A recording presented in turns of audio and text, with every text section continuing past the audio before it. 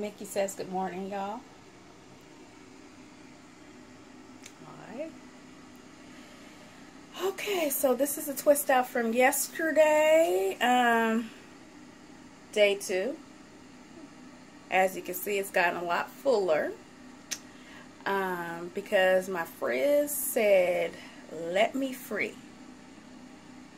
And of course, the climate here, or should I say, the weather here in Oregon, rain, moisture, all that stuff. Yeah. So anyway, this is supposed to be a get to know me video. You guys are going to get to know me. This is me with just lipstick. This is me. See those scars? I'm 41, you guys, and for some reason at 40, my skin said, I know you had clear skin your whole life, but guess what? We got a surprise for you. So, yeah, this is me. You want to know something else about me? Something that us naturals can't stand, and because of the mistakes of our past, this is what happens. I'm keeping it real.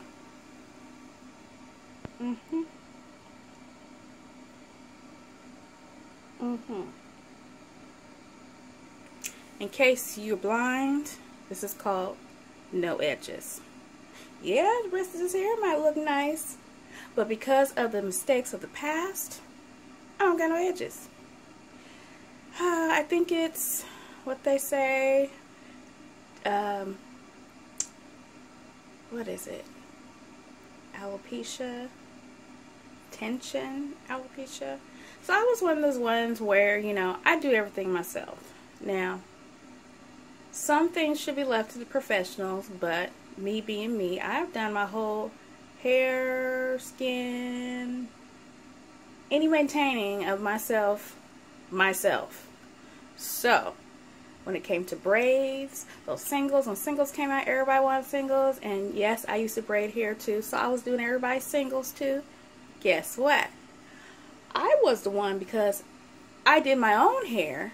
I'm like, you know what? When that new growth started coming out, I knew I was capable of going ahead and tightening up my edges, so my edges were always nice and neat. So what did I do? I tightened them up all right. Tightened them up right on out my scalp. Those hair follicles said bye-bye. And because of that, this has been pretty much permanent damage. Now, I know there's ways to work around it. I'm going to try to find out. And I'm going to take you guys through that journey because I want my edges back.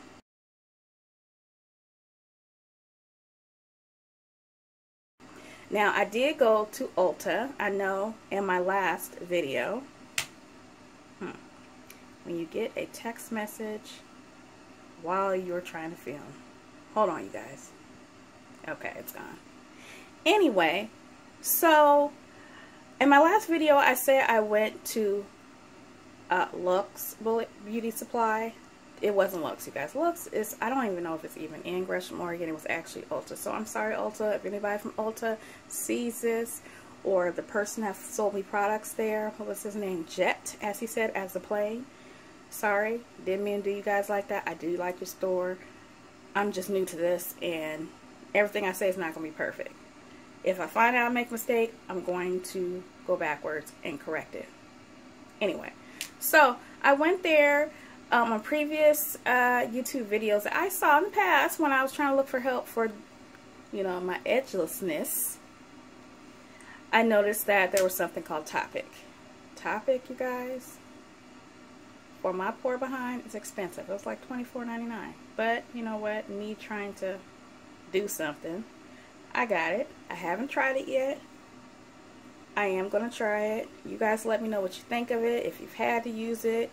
If you think I should just not try to even cover up the edges and just whatever. Okay. But I'll probably do a video about that. Anyway, this is me. YouTube said do a get to know me video. This is me. So, while we're talking about me, I'm going to go ahead and get my face somewhat together. A few of the things I did get at Ulta. I got this, it's by Pure I don't know if you guys see this. It's called Balancing Act. It's a shine control powder. This is for after I put on this.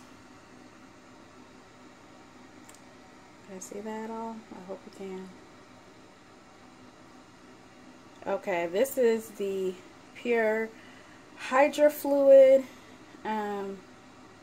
Water Serum Foundation.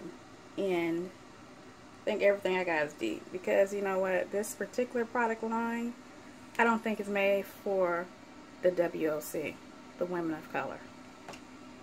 Because if I'm considered deep, and I don't even have the deepest melanin, in my opinion, that's doing too much. But what I do like about this particular line, it says it is cruelty free. I like that. I like the sound of that. And, you know, here in Oregon, we are the state of, well, how am I trying to say this? Everyone here is about recycling. They are about cruelty-free products. They are about the environment. We are green as possible because what? We're surrounded by green. So, yeah.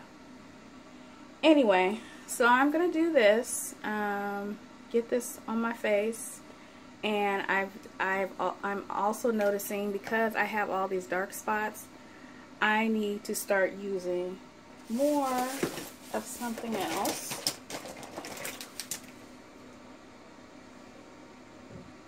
Can you guys see that? So, you know, all those makeup artists and everything on Instagram and the ones that I follow here on YouTube, they swear by this. So, I have the LA Girl Pro Conceal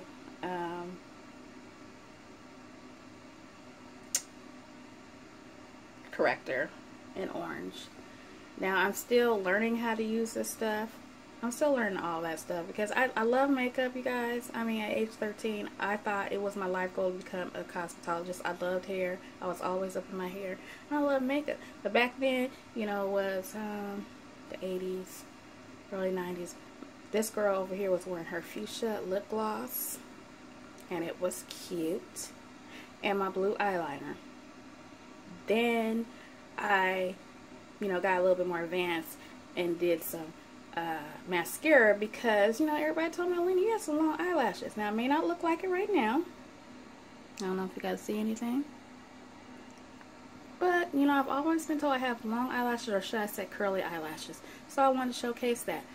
Why did they tell me all this stuff? I thought I was doing it back in the day. Thought I was doing it, but guess what? This girl here had low self-esteem. And you know, I still have self-esteem issues right now. So I'm not one of those YouTubers that's all that, got everything together, got the money to get the products and everything. I mean, I'm doing this film right now on a Samsung phone. That should tell you something. I don't have the equipment. I don't have the lighting. I don't have the cameras, the umbrella lights. I don't have any of that stuff. I'm a single mom, stay-at-home mom. Right now, currently on disability for stress and anxiety.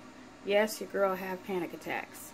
So, part of the reason why I started doing this, and really the main reason why I started doing my blog, is because to me it was a form of my own personal care, my own self-care. My hair, you know, it's something I love to do. It's something that seems to go right in my life. So, you know, I wanted to, you know, help others out. I see there's so many kids, you know, especially girls, who need to start embracing their natural hair. Realize that you don't gotta have that weave all the way down your back. No, you don't. Did the weave start out of your head? Did it grow from your head? Did God give it to you? No, He didn't. It's not necessary. Now, I know it's a protective style that a lot of people choose. But me, no, not at least not right now. I don't know. Maybe one of these days, if I get one that looks natural enough, maybe a big fro or something. Yeah. And not just because fros are the it thing. Elena been doing fros.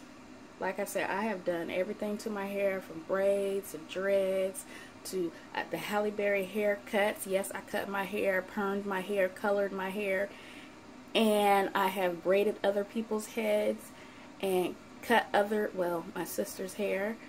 Color, no. Perm, yeah, I've done on her. But you know what was my thing? I loved it. I wanted to have a hair shop in my house. It was my dream, you guys, to have a hair shop in the basement of my house one day. That's what I wanted to do. And this was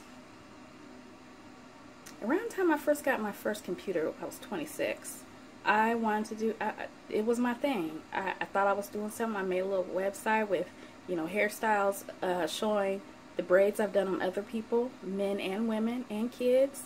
Started getting, you know, compliments from other states. Started looking into get my natural hair license.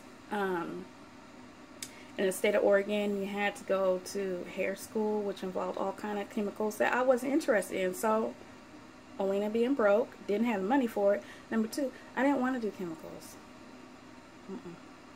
That was back at 26. So that was my thing. I did people's hair, but you know what? The problem was it hurts my hands, my fingers. My hands cramp. They do not feel good. I had to shake my hands. It was just not a good feeling, and after a while I had to let a whole lot of people down.